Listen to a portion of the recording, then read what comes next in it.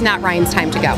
There was more time that he needed to spend here on Earth with us, and we wanted to continue to carry on his spirit and his name, and we felt that doing some sort of fundraising efforts would be the perfect way to do that because Ryan was such a giver. Seeing Ryan, he was an absolute ray of sunshine. He was pure joy. He was everything you ever wanted in a kid. So anything that we can do to help brighten the lives of other children keeps Ryan alive, and always will.